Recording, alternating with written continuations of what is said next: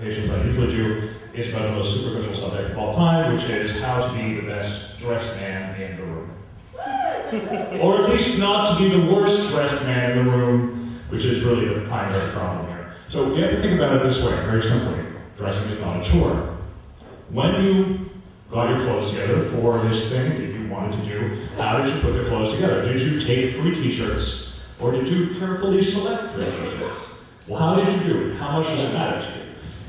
Dressing is about fundamentals. For a guy, it's a very simple thing. We're not girls that have all these complex rules that really nobody really understands very well, even themselves. It's not about vanity, it's just about actually caring a little bit. So, I'm going to divide basically my rules between a few do's and a few don'ts, and when I say don't, what I really mean is, please don't. Really, thank you. Here's number 1. And by the way, it's up to you. I'm not going to individually judge people here with like the black markers over the eyes and like all these other things, although I could.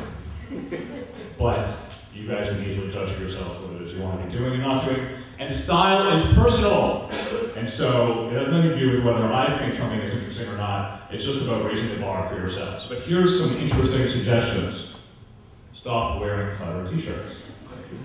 Your t-shirts are not actually clever. Also, graphic tees, same thing. This really means you, all of you. This is not acceptable.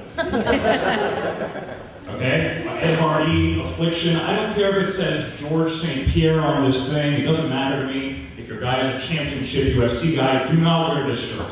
Also, this is unacceptable. Assault and battery. Assault and battery. Go fuck yourself. Not funny. See, this guy is a slob, but immediately with the white t-shirt, it just works. So even though he is a slob, the white shirt just kind of helps everything work. 2, give up on sneakers and hiking boots.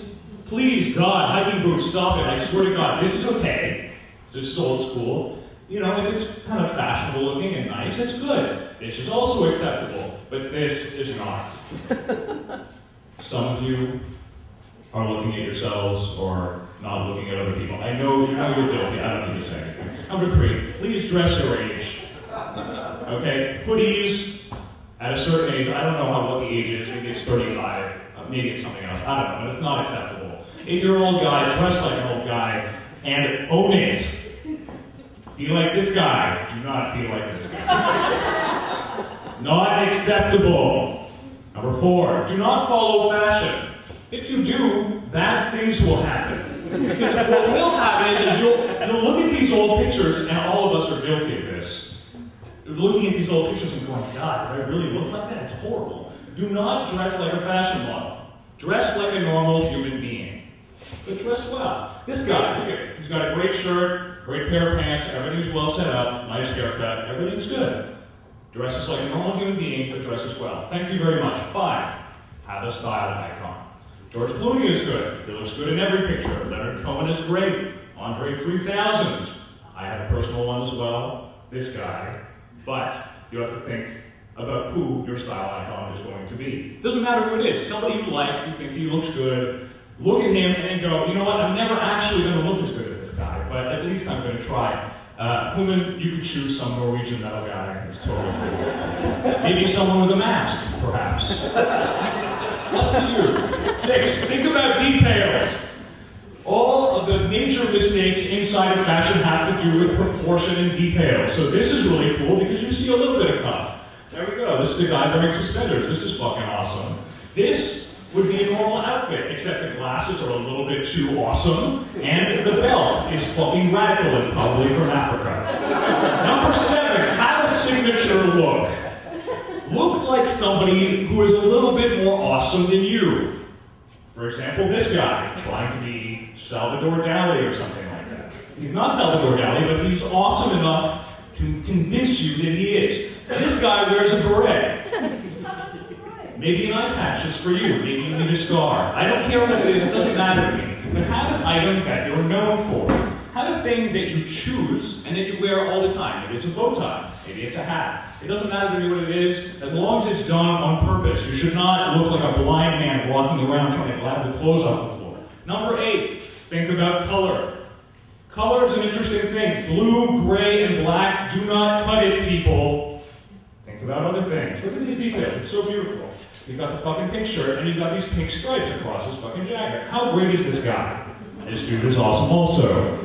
Even if you dress conservatively, a guy with a green tie all of a sudden really pops out. We've got options here. Even if you're a young dude, you can kind of put it together. It looks like it was done on purpose. That's it. Just dress like it was on purpose. Number 9, think about accessories. Think about your watch. It's one of the few things that a woman will notice on you. A pair of glasses that is well chosen is good too. Do not wear what every other Montrealer wears with the fucking black glasses that look like they come from Diesel. Stop it.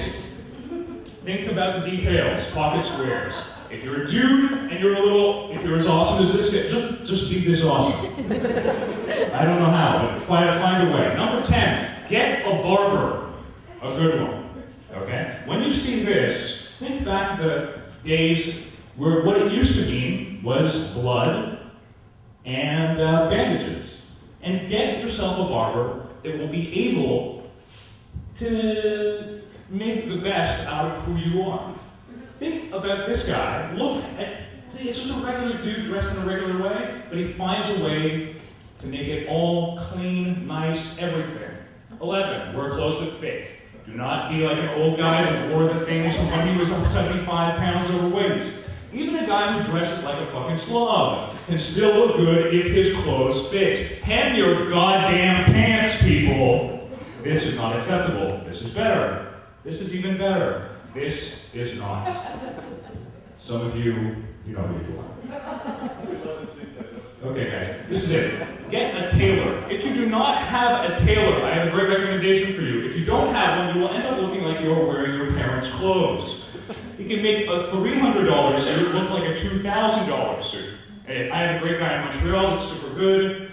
This is it. This is all I have to say. It's very few, very simple things. I would like the world to dress more like this, look more like this, so all of us end up looking like this. Thank you very much.